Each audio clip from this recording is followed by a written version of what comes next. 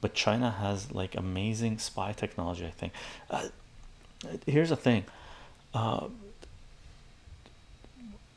like countries, when they try to play the tech advantage, that only works for a short period of time, right?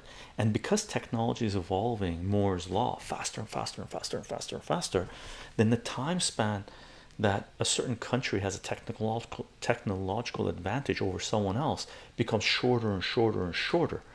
So tech advantage only goes so far now, right? It used to go a lot further in the past, right?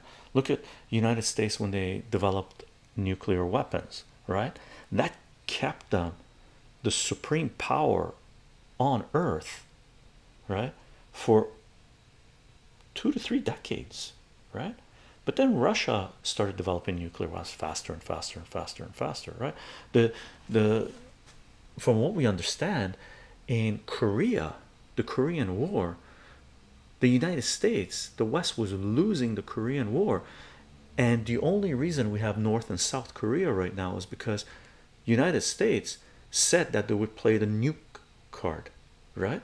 They turned to Russia and China and North Korea and said, look, if you guys don't cut a deal right now and we freeze the conflict, we're going to use nukes.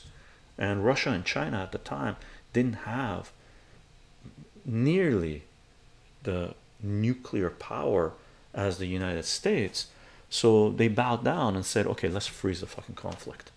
All right, US can't do that anymore. They can't come to Russia in Ukraine and say, hey, listen, we need to freeze the conflict right now or we're going to use nukes. Russia's going to go, what are you, fucking crazy? We got more nukes than you do, right? So that technological advantage is gone, right? Gone, right? So that's the thing. How long is that going to last? And in my personal opinion, the two top countries in the world, actually three top countries in the world with huge tech supremacy right now, right? China is there, but it's not the top three. Russia, Israel, and the United States.